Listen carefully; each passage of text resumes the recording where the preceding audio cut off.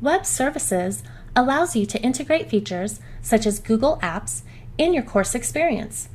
If you have a Gmail account and would like to use Google Docs, Google Calendar, and Gmail in your course, go to your Profile drop-down menu and select Settings. Then click Services. And this is the Services page. Before we go into the workflow to add Google Services, be sure Pop-up Blockers is turned off in your browser settings.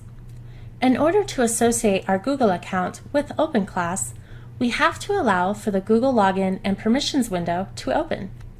Our browser settings have been set for this user, so let's continue with the next step and select Google. Accept the Service and Privacy Policy, and you will see an authorization confirmation message. Next, let's return to Dashboard to refresh the course.